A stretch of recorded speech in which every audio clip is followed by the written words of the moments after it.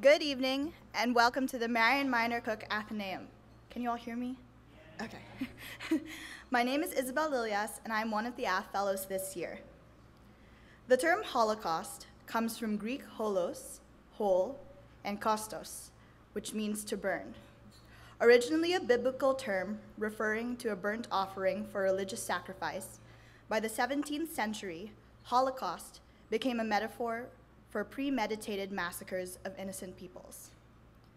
After the genocide of European Jewry committed by Nazi Germany in the 1940s, historians later called this particular systematic mass killing the Holocaust, but it is often also referred to as the Shoah, which is the Hebrew word for catastrophe. During the Shoah, every word, action, belief, and choice held immense weight over one's survival. With every interaction and exchange, Jews risked putting themselves and those connected to them in grave danger. When forced to tread the fine line of life and death, do you cooperate or do you resist? Do you comply or do you evade? Our speaker tonight will discuss the different patterns of behavior of Jewish Europeans in response to Nazi Jewish policy. An assistant professor of political science and international affairs at George Washington University, Evgeny Finkel was born in the former Soviet Union and grew up in Israel, where he received his BA in political science and international relations at the Hebrew University of Jerusalem. He went on to receive a PhD in political science at the University of Wisconsin-Madison, where his dissertation won the American Political Science Association 2013 Gabriel A. Almond Award for the best dissertation in comparative politics. Professor Finkel studies political violence, East European and Israeli politics. More specifically, he is interested in how institutions and individuals respond to violence, crisis, and rapid change, and works extensively at the intersection of political science and history. He is the author of Ordinary Jews, Choice and Survival During the Holocaust, and is currently working on a book project that focuses on Holocaust survivors who fought in the 1948 war in Israel-Palestine, and is simultaneously working on projects that analyze the causes and impact of political violence in Eastern Europe and Israel. His articles have appeared in the American Political Science Review, Comparative Political Studies, Comparative Politics, East European Politics and Societies, Democratization, and several other journals and edited volumes. Professor Finkel's Athenaeum presentation is co-sponsored by the Magrublian Center of Human Rights at Claremont McKenna College. As always, I must remind you that audio and visual recording are strictly prohibited. Please silence and put away your mobile devices at this time. And please join me in welcoming Professor Finkel to the Athenaeum.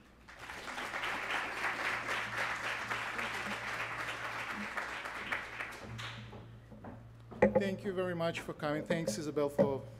Can we put it off for some time? How turn it off? Thank you.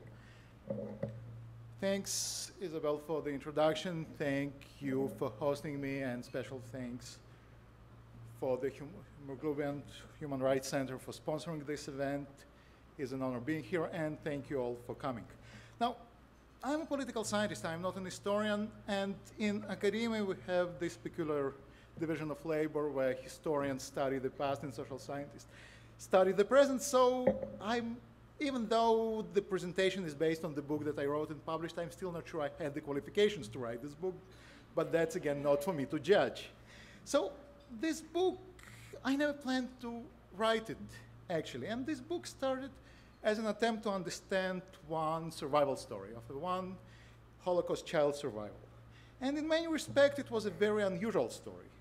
It happened in the Soviet Union, not in Poland or Germany. It involved no gas chambers or camps. It featured fake documents, bribing perpetrators, most likely with US dollars received from the US government, crossing state borders, and living for more than a year as a non-Jew among various Slavic populations. In other respects, though, it was a pretty typical story. It included a ghetto, and I will talk later during the presentation about what the ghetto actually is, because the war is being tossed around quite oftenly. Deaths, and a lot of deaths. But most importantly, it included Germans killing Jews and Jews trying to survive.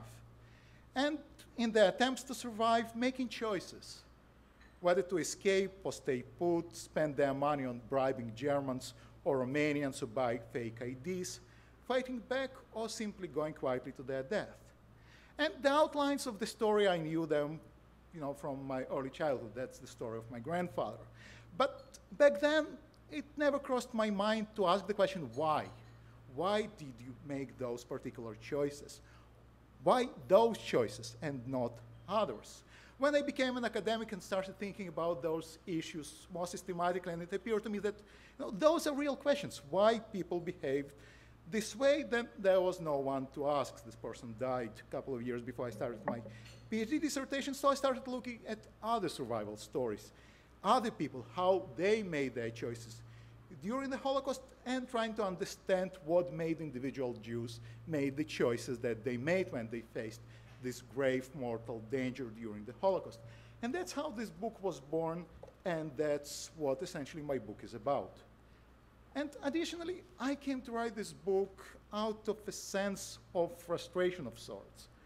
Frustration with what 70 years after the fact, 70 years after the event, we know about the Holocaust, and what kinds of questions we're asking about the Holocaust 70 years later, both as academics, but also as a society more generally. And don't get me wrong, we know a lot about the Holocaust, probably much more than we know about any other case of mass murder in human history. Yet, the question that we're asking about the Holocaust nowadays have more to do with commemoration and preservation of this memory, rather than understanding the Holocaust for what it was, an act of political violence caused by politics and heavily shaped by politics as it happens. And our focus on commemoration actually leads us to view those people who died during the Holocaust, the people who survived the Holocaust, as some kind of quasi-mythical icons of suffering rather than human beings, flesh and blood, complicated, conflicted, often confused, capable of both good and evil. We strip those people of their human complexities when we simply look at them as survivors and focus essentially and predominantly on what they suffer and what they went through.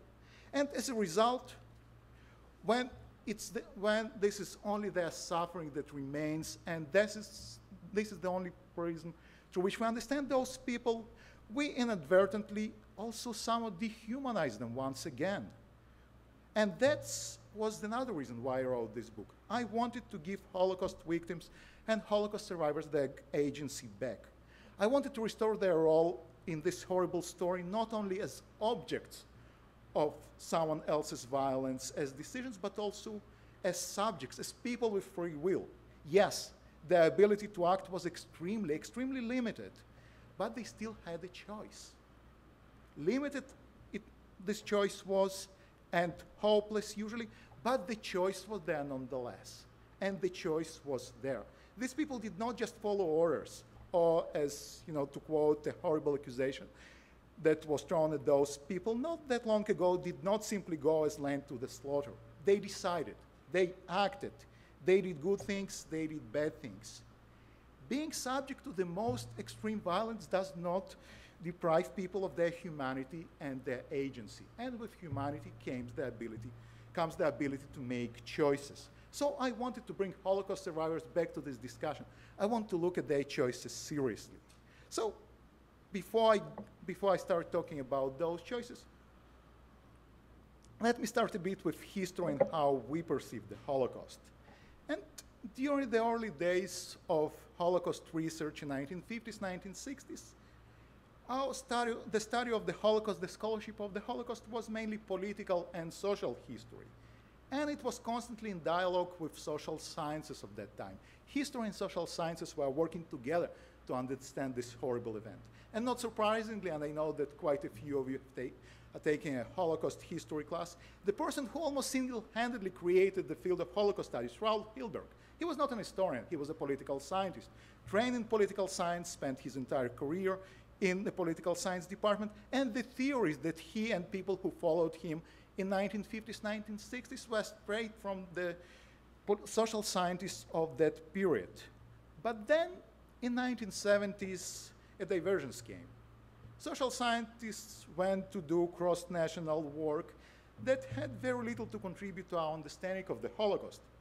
Because how can you explain the Holocaust with cross-national work, especially if you consider the Holocaust to be a unique event outside the realm of logical explanation? And historians on their part took a cultural turn and became less and less interested in political aspects of what happened. And the outcome was that for many years, the historians and the social scientists of the Holocaust, like myself, had very little to learn from one another when it came to the Holocaust. They were interested in very different things. They spoke, asked different questions, and even spoke different languages, literally. Historians of the Holocaust focused on Yiddish, Hebrew, Polish, Russian. Social scientists focused on what was perceived the common research languages, and neither Yiddish or Hebrew were one of those languages. But then, about 10 years ago, an important shift happened both in social sciences and history, and people became more and more interested in political violence, not only as major international wars, but also political violence as something that involves real people on the ground acting in certain ways. And that's how both the social sciences and history finally turned to the Holocaust and started trying to understand people who were involved in the Holocaust. And the best two examples of this trend are two books, one written by a historian, Christopher Browning, Ordinary Men, and to Browning I owe the title of my book, and the other one, coming from social sciences, is Daniel Jonah Goldhagen bestseller, Hitler's Willing Executioner. Those are the most important examples of this trend, but that was only the beginning. Yet, when it came to analyzing the victims, not only the perpetrators, as Browning and Goldhagen did, there was essentially nothing, zero. Because very few historians were thinking in such terms. And admittedly, there was a good reason for that. Analyzing perpetrators was much easier. There were tons of documents, and almost all those documents were in one language, German, and concentrated in one archive. And it was also a real puzzle, how normal people become genocidal murderers. On the other hand, studying Jews required asking very different questions, and it didn't really seem to be a puzzle. What is puzzling about people being killed in large numbers? And it also required studying and understanding very different societies, very different contexts, again, Slavic languages, Hebrew, German, Yiddish. One language will not do. So this is exactly the gap that I'm trying to fill with this book with my training in social science, and also a very lucky combination of languages for which I'm not responsible. I was born in Soviet Union, in Ukraine, on the border between Ukraine and Poland, grew up in Israel, so by the virtue of growing up in those places, I spoke Hebrew, Russian, Polish, Ukrainian, and could access materials in those languages that most political scientists do not speak. So, what did I find? Well, in this work, I decided to focus on ghettos rather than camps because not many Jews actually experienced life in camps. You know, we think about the Holocaust as essentially a camp experience. But most Jews were either killed locally or gassed immediately upon arrival to the camp. So relatively few experienced life in camps, but almost every Jew who experienced the Holocaust experienced a ghetto. Now, what the ghetto is? We, of course, know the word. We use it colloquially. We use it to describe different things. Again, in this society, inner city, African-American neighborhoods would be the most common usage, but not only. I spent a year at Yale, and the area where the graduate students and faculty tended to live was also called the graduate student and faculty ghetto. And you see this word being used in other contexts as well. But in the Holocaust context, ghetto was very simple. It was an area of a town in different towns where Jews were forced to live following the Nazi occupation. After the Nazis occupied a certain town, they designated a certain part of the town, usually at the center of the city or the traditional Jewish neighborhood, as the so-called Jewish residential area, and forced all the Jews of the locality to move into this area and all the non-Jews who happened to live there to move out. And after this process was completed, after all the Jews moved into this Jewish residential area. Actually, Germans very rarely use the word ghetto in official documents. Usually it would be the Jewish residential area or the Jewish quarter. When Jews, all the Jews of a certain locality would move in, this area would become off limits for the non-Jews to come in and for the Jews to go out. Going out of this area for the Jews without a permission would be severely punished, and often punished by death.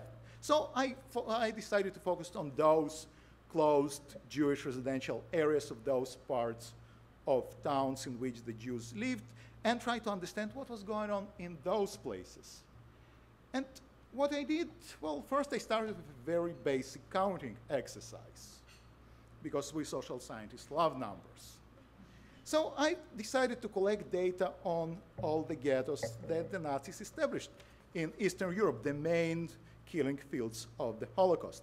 And again, we have a pre-existing, pretty strong notion of what the ghetto is and how they looked like during the Holocaust. Extremely crowded, high walls, people on the streets dying of hunger, and that's all driven by two very large, very important ghettos that tend to be heavily studied, the ghetto of Warsaw and the ghetto of Łódź.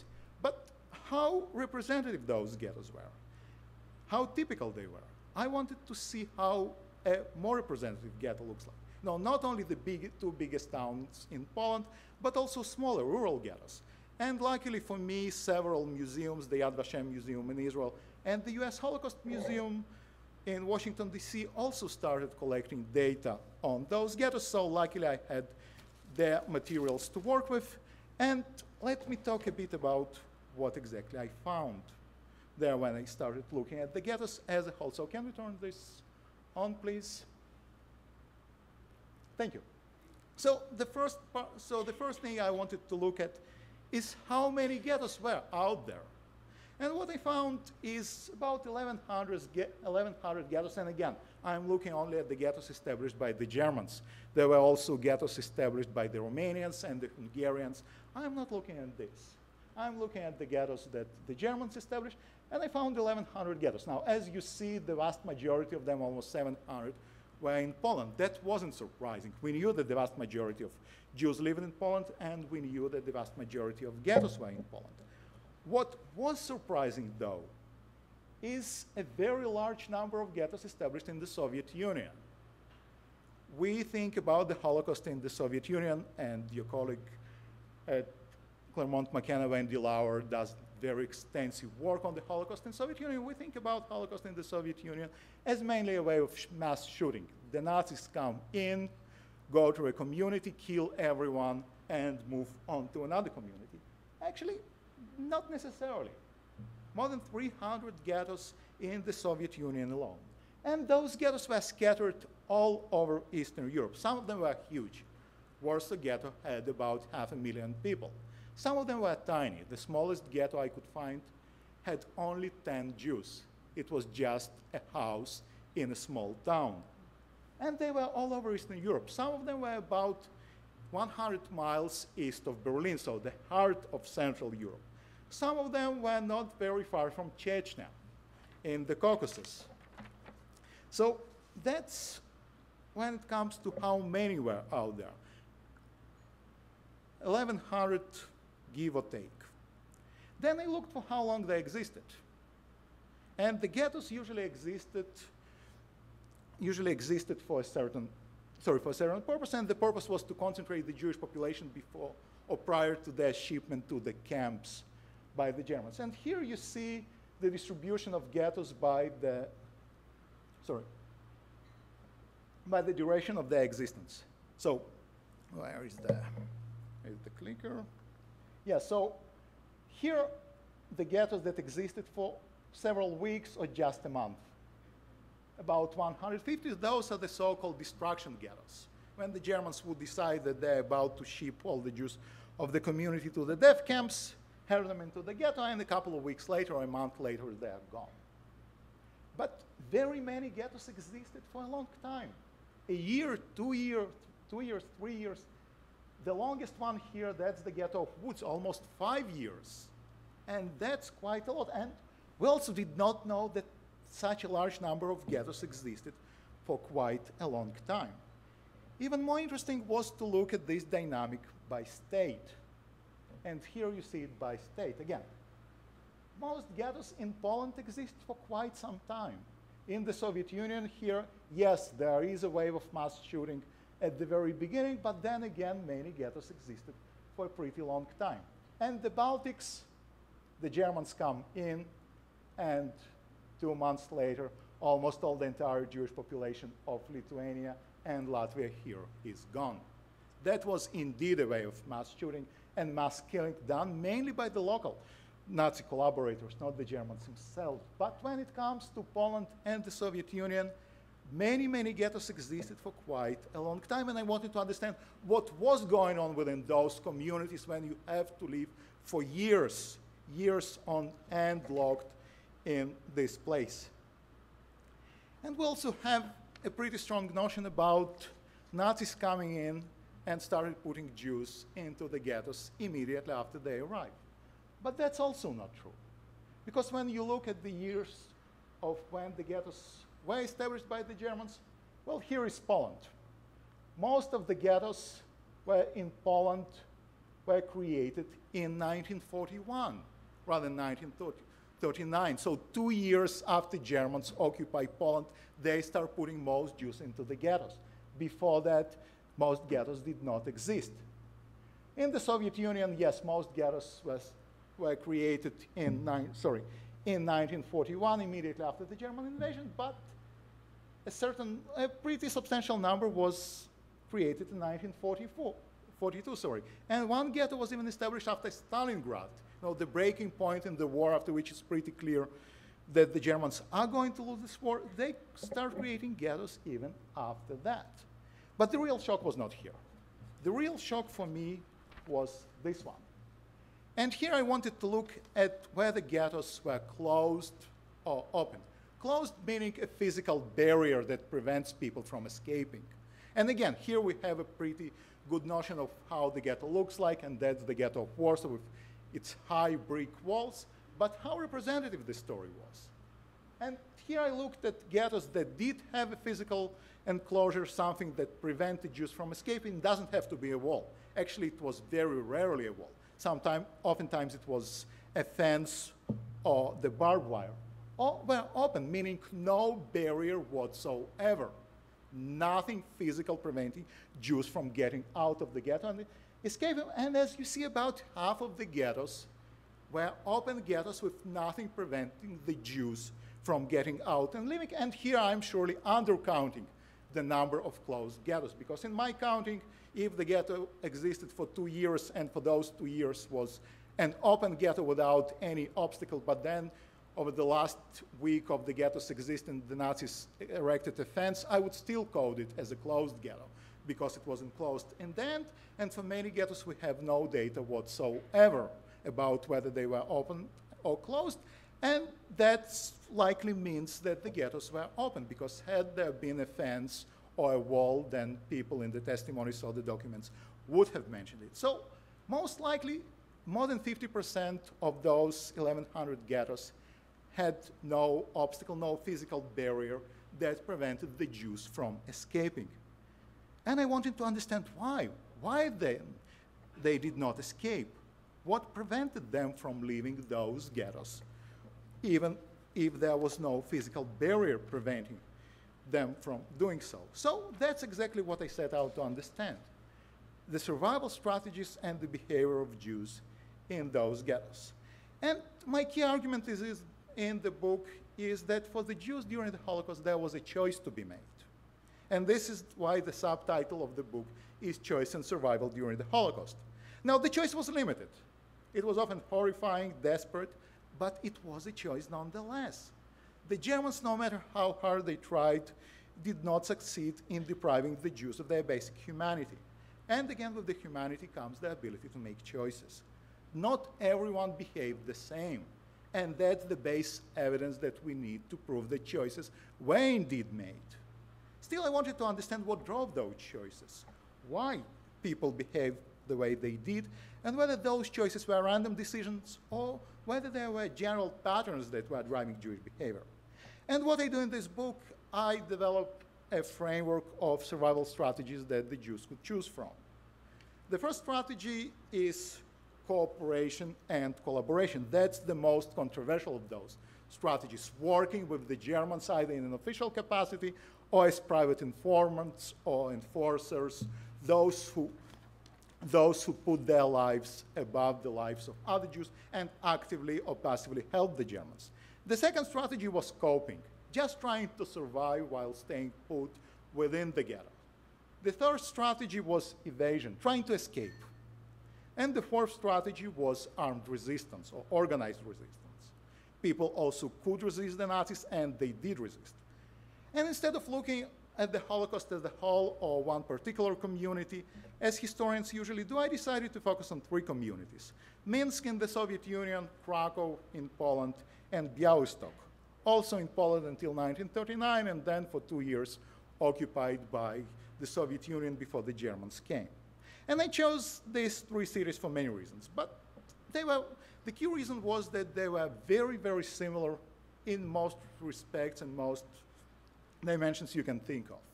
The size of the Jewish community, the percentage of Jews in the community, the levels of Nazi repression, all the three were closed ghettos, all three had Jewish resistance organizations and pretty active resistance organization, but they differ substantially on how Jews in those ghettos behaved. Close to 10,000 Jews escaped from the Minsk ghetto, and that's a large number. Hundreds escaped the Krakow ghetto, but almost no one escaped Białystok, even though topographic conditions were quite similar. And in fact, it was easier to escape the Białystok ghetto than it was to escape the Krakow ghetto. Each ghetto had a Jewish resistance organization, but only Białystok ghetto had the rebellion. And while each ghetto had people who collaborated with the Nazis, Białystok ghetto had very little collaboration compared to the other two, and the life in this ghetto was pretty tolerable as long as the ghetto existed. In Minsk and Krakow, the ghettos were very disorganized, and the collaboration there was much more pervasive.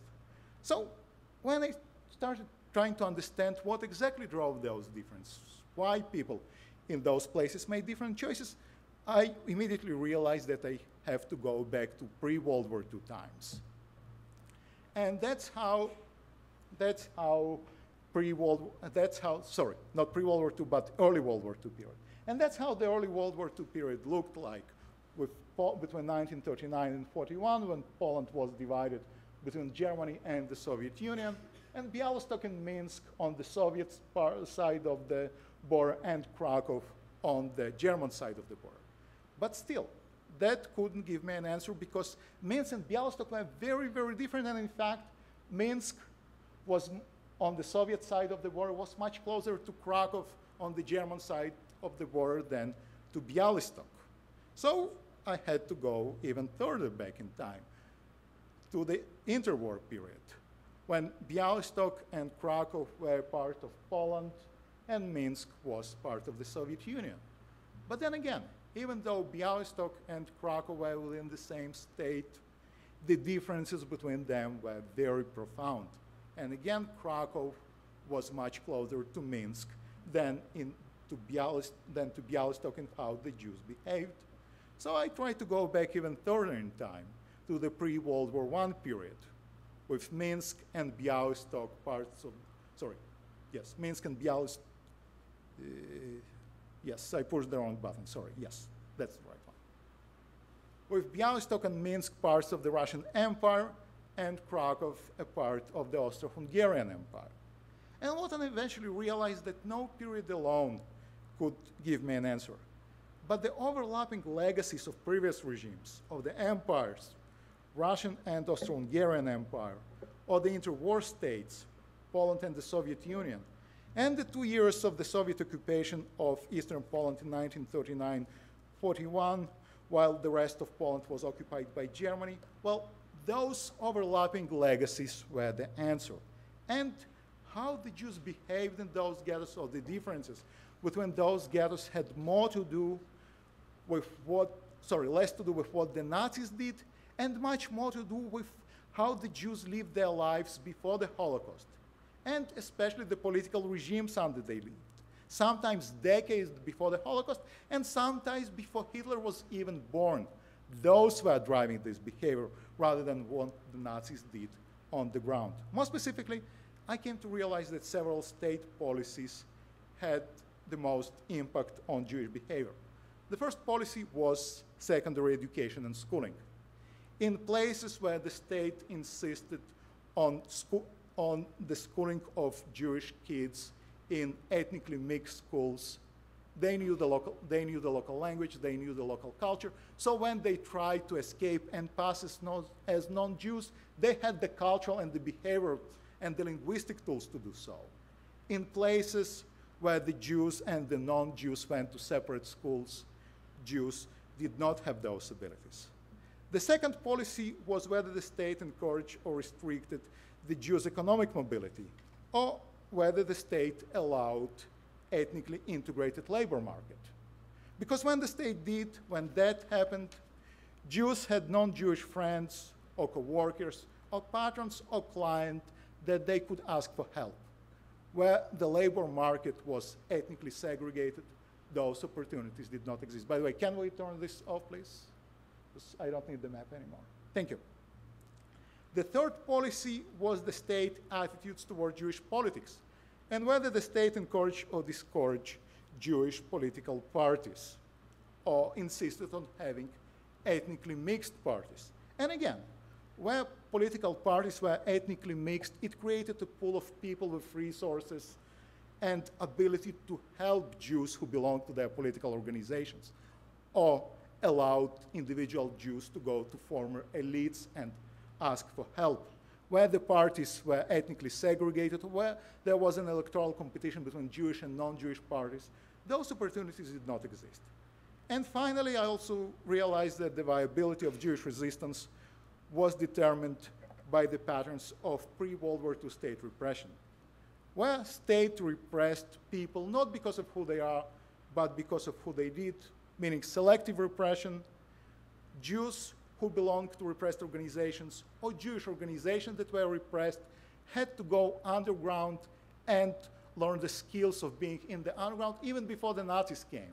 And when the Nazis came, they already had the skills to organize Jewish resistance of their own.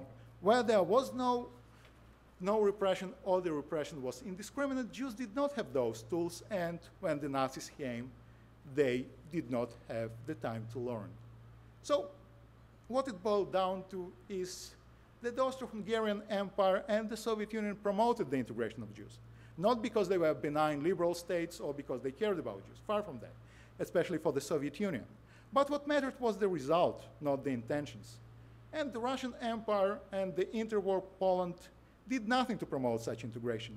So the outcome was that Austro-Hungarian policies of ethnic integration that started even before Hitler was even born affected how Jews in Krakow behaved in 1942, 1943.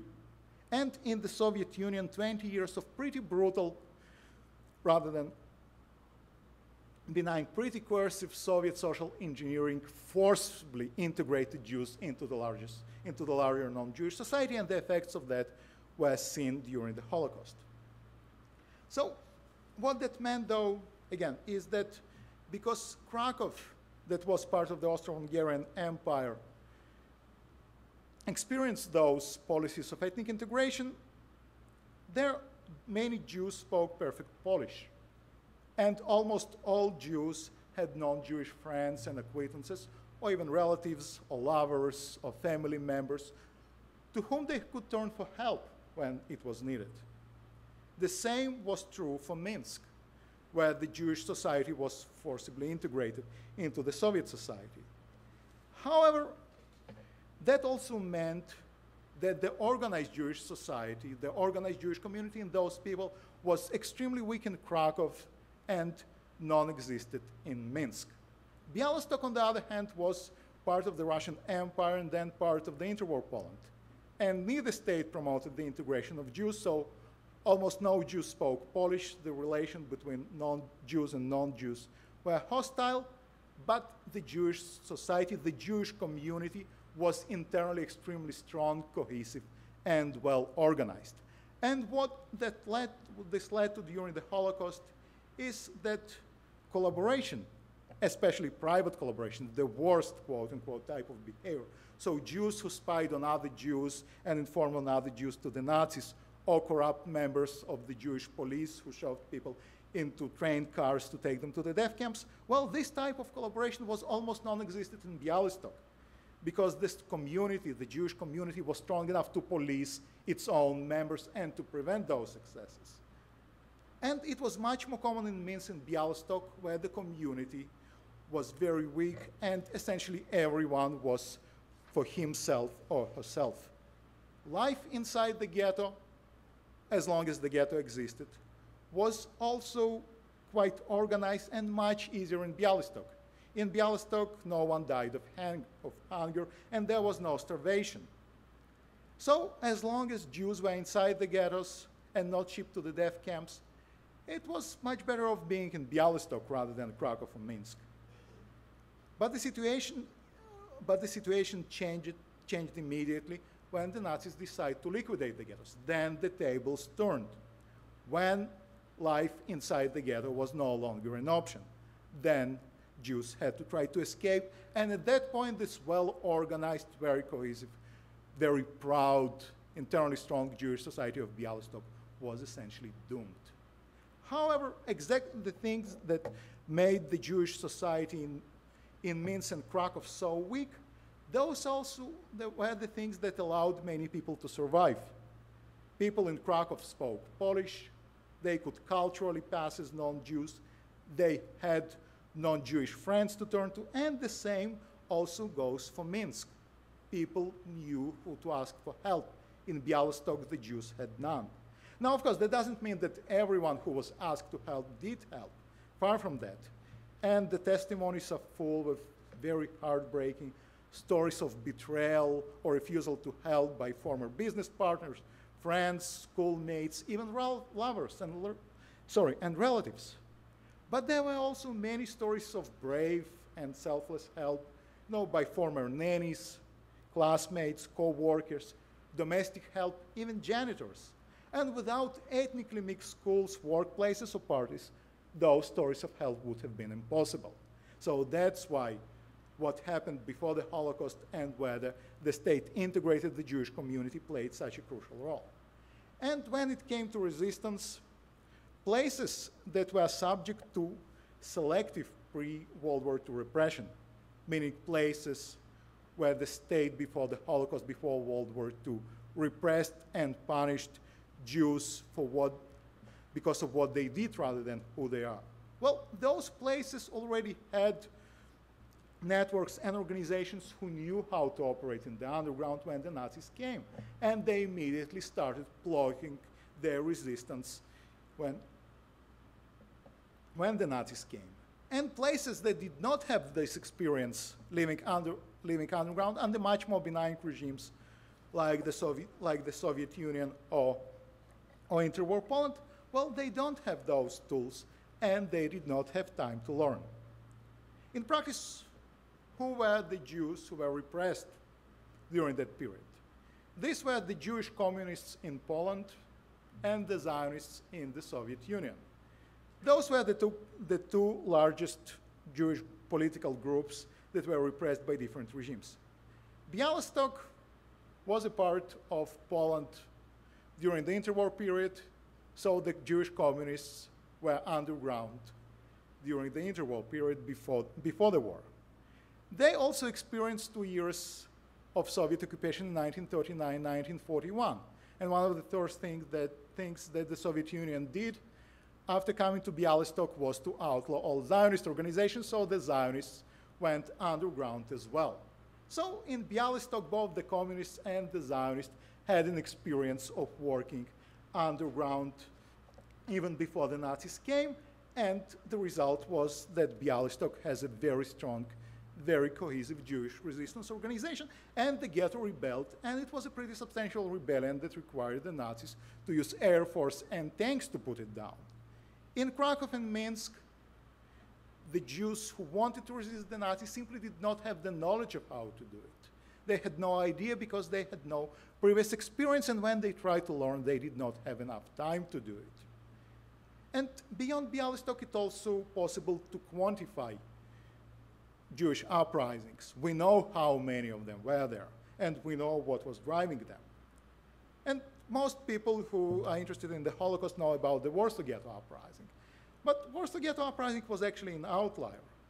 In the region, in the parts of Poland that were occupied by Germany since 1931, were 400 ghettos. Only 4 rebelled. So 1%. In pre-World War II Soviet Union, only 3 ghettos rebelled. That's 1%. But in the region that had both that was Polish before World War II and then under Soviet occupation during the first 2 years of the war in 1939, 1941, 7% of the ghettos had an open armed uprising. And when you think about power differentials between Jewish civilians and the Nazi military, it's a very large numbers.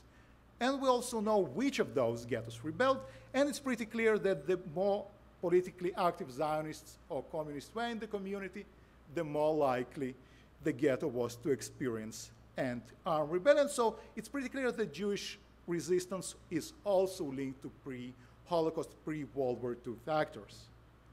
And the factors that shape Jewish behavior across ghettos also shape Jewish behavior within each of those ghettos. In all the 3 ghettos, the initial response of almost everyone was coping, just trying to survive, staying put, not making any risky move, just waiting it out. But as the time went by, it became increasingly clear to everyone that coping is not going to ensure survival, that if you stay put, if you just try to cope, you are likely to get killed because that's the Nazi plan, and everyone knew that that was the Nazi plan. So what happens when people start realizing that coping is not going to bring survival? Well, then they have several options. And that's exactly the time when in Krakow and Minsk, we see a spike in people escaping the ghetto. In large numbers, hundreds, thousands. Not everyone escapes, but we know who does. People who can pass as non-Jews. Some of this comes from biology. Having blonde hair or blue eyes certainly helps. It's also gendered.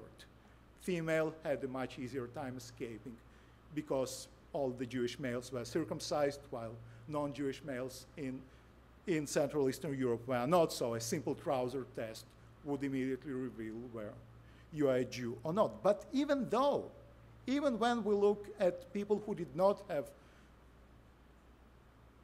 blonde hair or blue eyes, here the crucial thing is being able to pass as a Pole or a Russian or a Belarusian culturally and linguistically.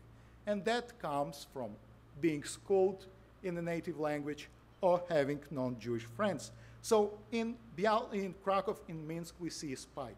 In Bialystok, no one escapes. Even if they have blonde hair and blue eyes, even if they're female, because they don't speak the language, they don't know anyone. In the most heartbreaking story that I could find in the archives from Bialystok is a moment when a family realizes that they're going to die very soon, and then the mother starts teaching her son basic words in Polish like please, or bread, or water, because the child, even though he is of school age, speaks no Polish whatsoever.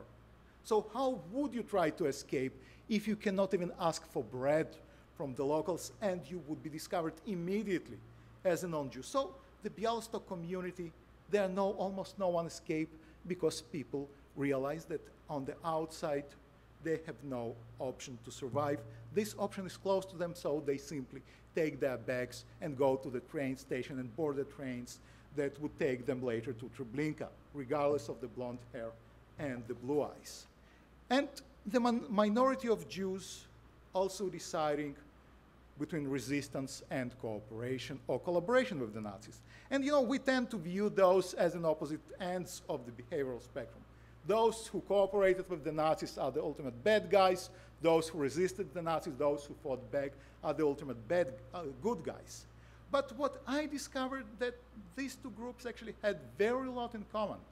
And what these two groups shared was their pre-Holocaust political activism. Both those who cooperated with the Germans and those who resisted them were politically active before the war, mostly within the Jewish community.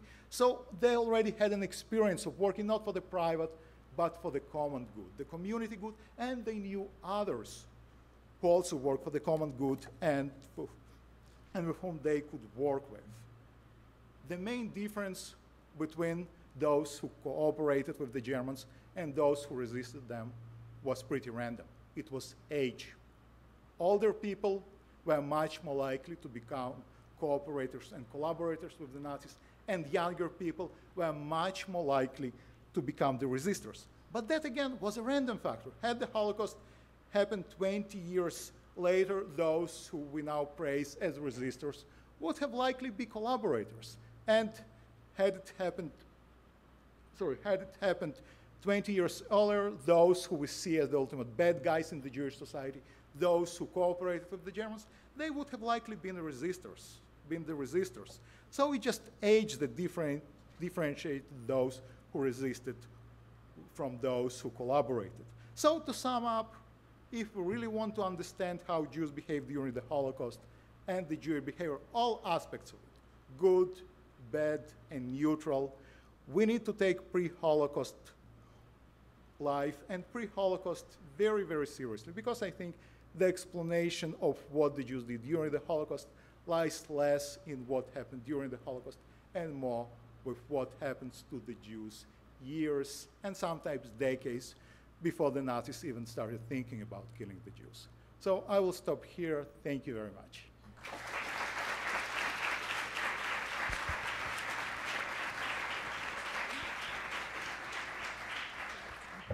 Thank you so much, Professor Finkel. We will now have time for questions. If you have a question, please raise your hand, and either Lauren or I will come and hand you the mic. As always, priority goes to students.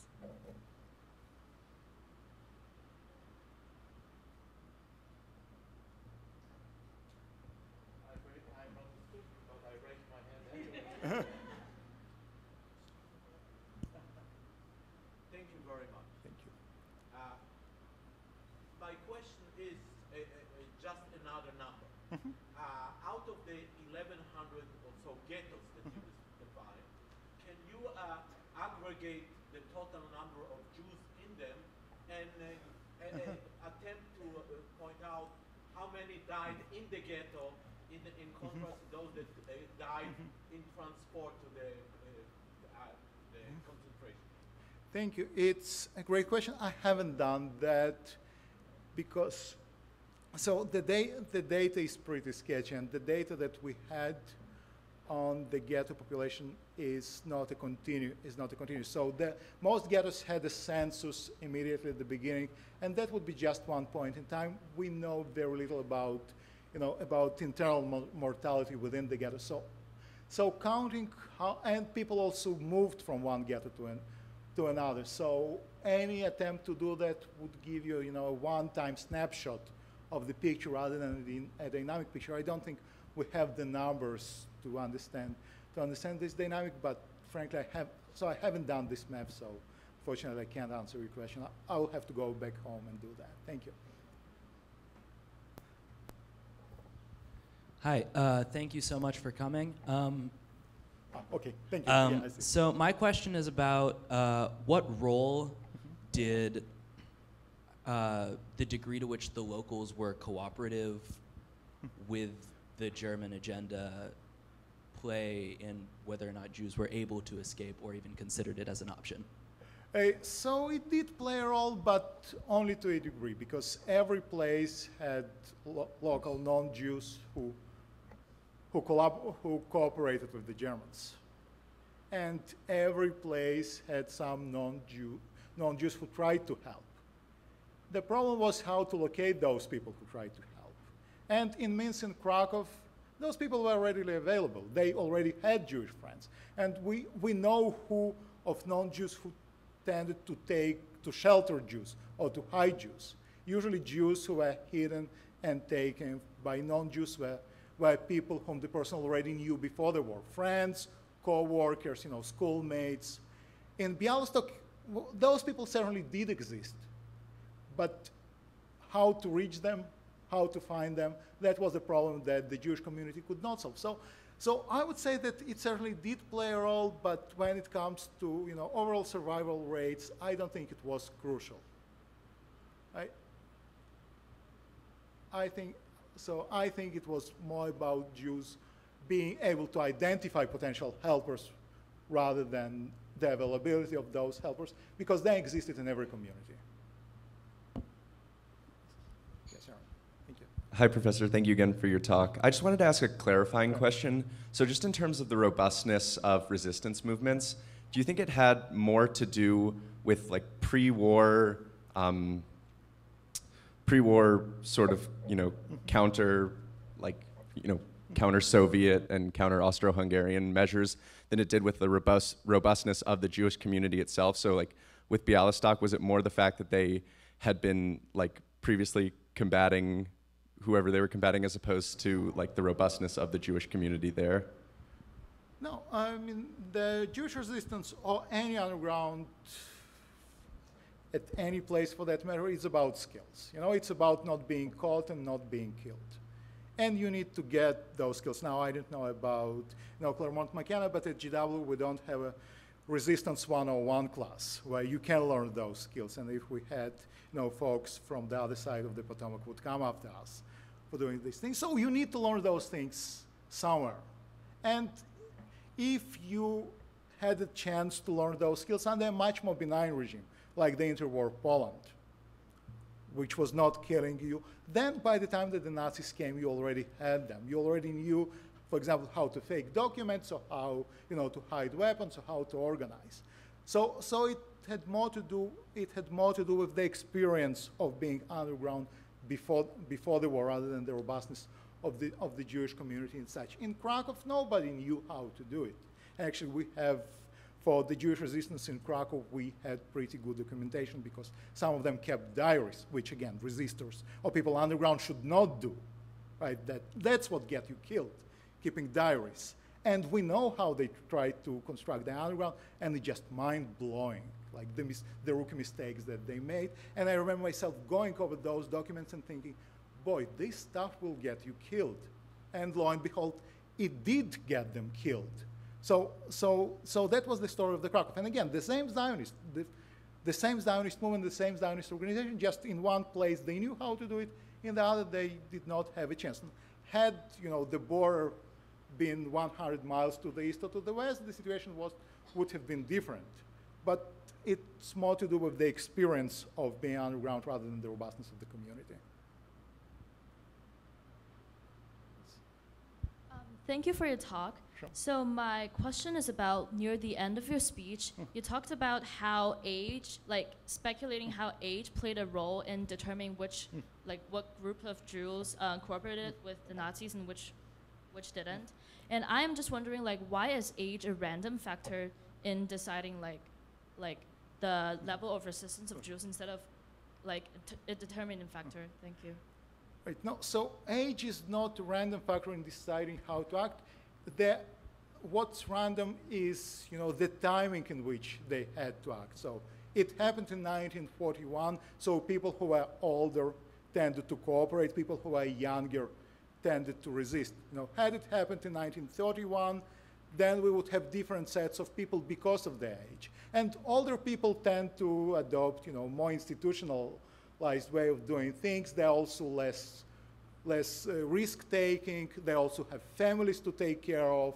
Or the community, they cannot just go underground or to the woods and start fighting. So what's random was the timing of the event rather than the age. The age is not random. It just coincided with what happened. Again, had it happened 20 years before or later, then different people would have been resistors or collaborators.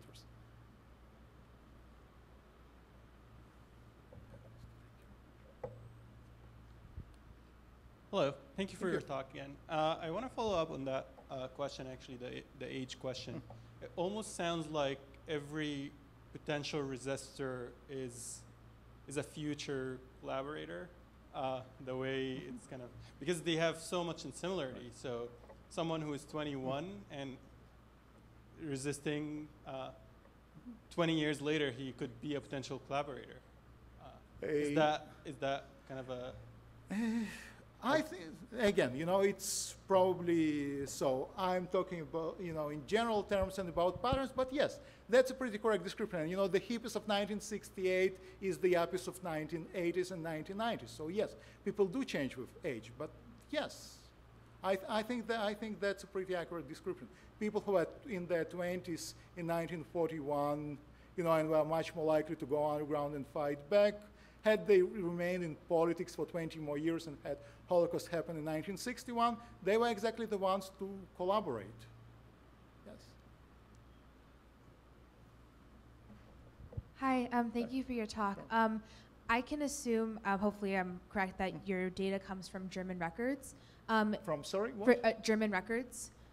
Is there a possibility that towards the end of the war, the records could become a little incorrect or perhaps biased as they try to hasten their agenda as their defeat becomes more imminent? Actually, none of my data comes from German records. They're all from Jewish records. I mean, besides the numbers of the ghettos that comes from a mix of records, my individual level data all comes from Jewish sources. Letters, diaries, testimonies, about 500 Holocaust survivors' testimonies. Unfortunately, I do not speak German, so even had I wanted to access German documents, I couldn't. Here in this book, my focus is explicitly on Jews from their internal perspective. I explicitly did not want to bring German perspectives in, or Slavic perspectives in exactly for that matter. It's all about the Jewish community, what's going on within those communities. So all the sources are Jewish sources.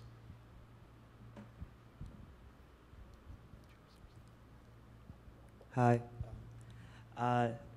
You talked briefly about how some groups of Jewish people who before the war went to school, integrated schools.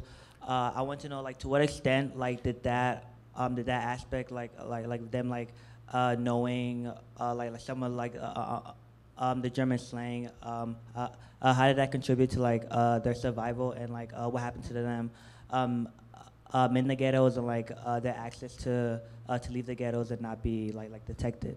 Right, so that played an important role. Again, I can't speculate about survival, right? We don't know the exact survival rate.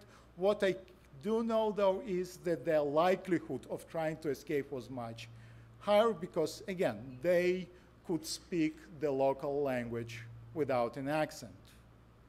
They knew how the locals behave because they observed those locals, they were with them in schools.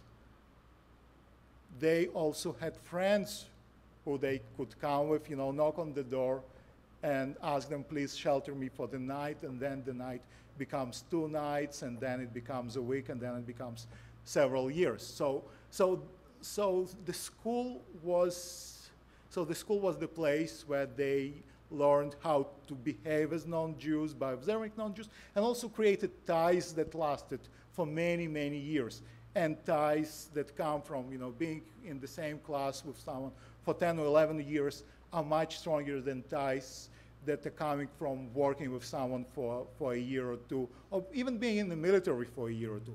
Those are people you grow up with. Those are people who are much more likely to help you. Not everyone helps, but at least you know people, at least you know where the doors you can knock on are located. So yes, it played an important role in the decision to escape the ghetto. And if you didn't go to school, then it almost by definition meant that your Polish or your Russian would be heavily accented. It would also mean that you would not know how to behave in various social interactions because you haven't seen non-Jews acting in those social interactions, or using using even catchwords that non-Jews are using, like saying "Oh Jesus" or "Jesus Maria," which is how the Poles and the Russians spoke, but those were not exactly the words that were used within the Jewish community. If your classmates say "Oh Jesus," then you know when exactly to use this word. If you go to a Jewish school, no chance. Hi, thank you so much for coming to speak. I wanted to ask a little bit about causation versus. I don't think. I want to ask about causation versus correlation in the age factor you mentioned earlier. I think the argument, as I've understood it, is that perhaps if it had happened earlier or later, and depending on age, as age being a determinant perhaps of action, I wanted to ask perhaps how you sought to tease out and remove perhaps intergenerational cultural differences or other such factors that might have influenced the decision of people at different points in time to either resist or to collaborate. Thank you. So for that, the only way to do it is to ask, or not to ask because most of those people are no longer alive, but look at how those people defined or talked about their choice between collaboration and the underground. And sometimes they were quite explicit. Sometimes you had a family in which the father was in the Jewish council working with the German, and the son or the daughter were in the Jewish resistance. And sometimes the father would have a diary in which they would say, had they been 20 years younger, I would have gone with them, but I have a family to take care of. I have a community to take care of. Remember, those are politicians. Those are people who are politically active. They are not thinking about themselves. Or younger people quite explicitly saying, well, yes, we are resisting. We are looking, down upon those people who collaborate, but they are our fathers. So perfect causation cannot be found here. But trying to understand their mindset, it's pretty clear how they thought about this difference, and that age was the key difference between them rather than anything else. Hi, first of all, thank you for coming. I wanted to ask you, I've read some sources that say that some members of the Jewish community would actually have to help the SS in guarding the ghettos in groups called Sonderkommandos. What was the Jewish animosity? What was the animosity in the community in the ghettos towards these people who had to help the SS? Thank you very much. Right. So those who I call private collaborators, those who collaborate not to help the community, but for private gain.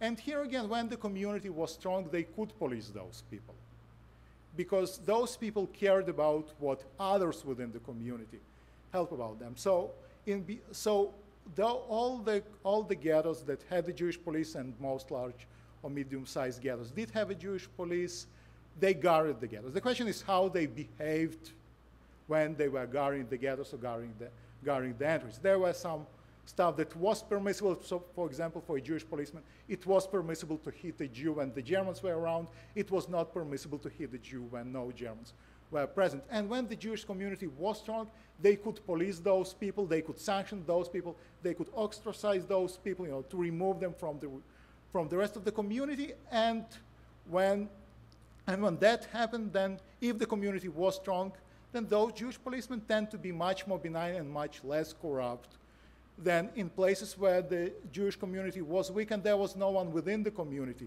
to police them or to monitor them. So again, and the best example is, again, the Białystok, the strong Jewish community, where before the final action, before the final deportation, there was another one in which 10,000 Jews are shipped to the death camps, and the Jewish police refuses to take part in that. They say to Germans, those are our brothers, we are not touching them. Kill us if you want, we are not doing your dirty job for you.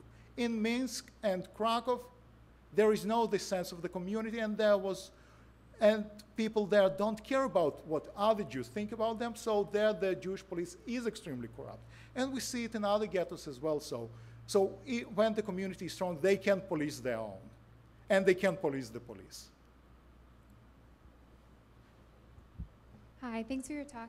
I'm wondering if you have information on the Jews that tried to escape and the exact methods that they would use, and how that might differ across the different information. So like bribery or sneaking, or for example. Right. So again, there are no limit to how creative people can be.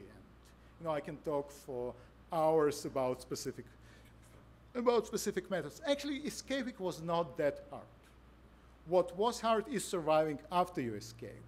And for that, you either needed money, a lot of money to take people who would shelter you. And that was risky because even if someone agrees to shelter you, they can betray you to the Germans and pocket the money. Or you need to have trusted friends. Or the cheapest way is to pass as a non-Jew.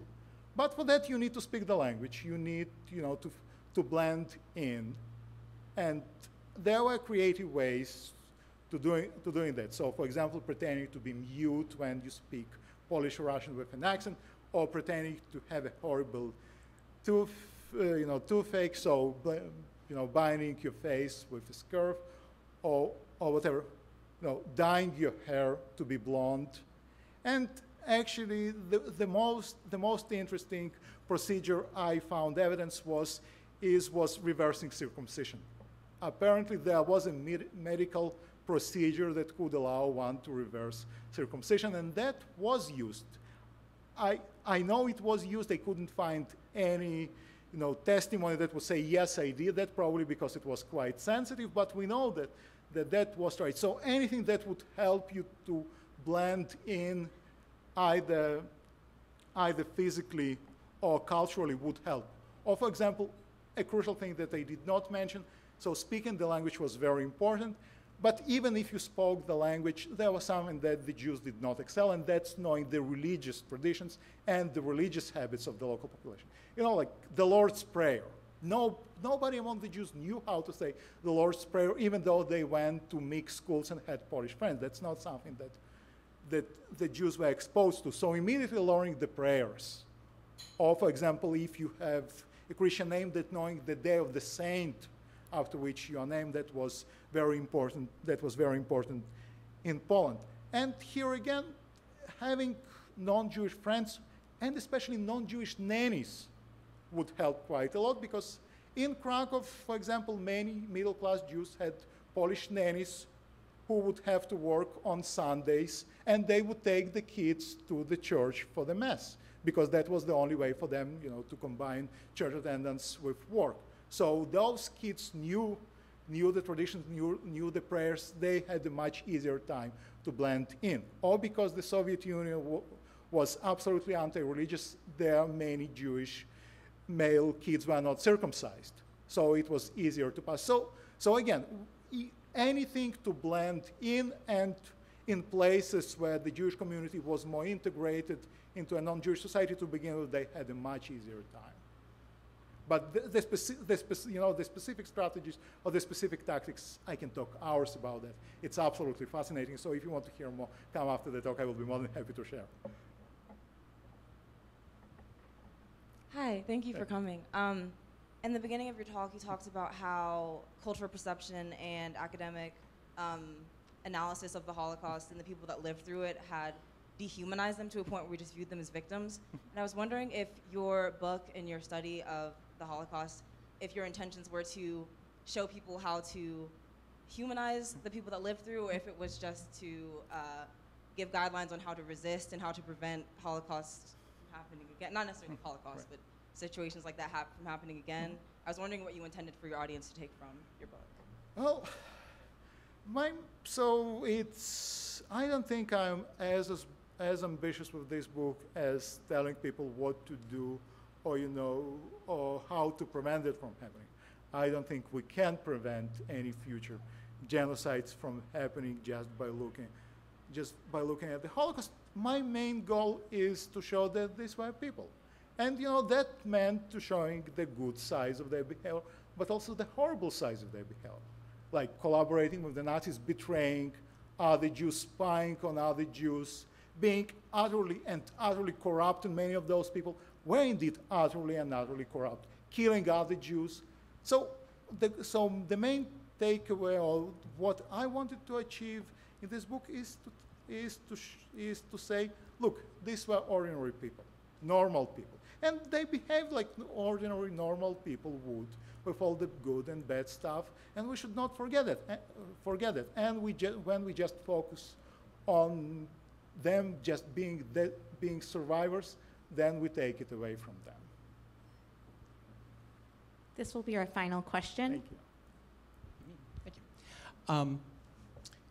I'm trying to get a sense of the numbers of people who were successful in escaping the ghettos. So do you have any even estimates in terms of, first of all, how many Jews are we talking about living in particularly the ghettos of Krakow and Minsk, where Jews were more successful?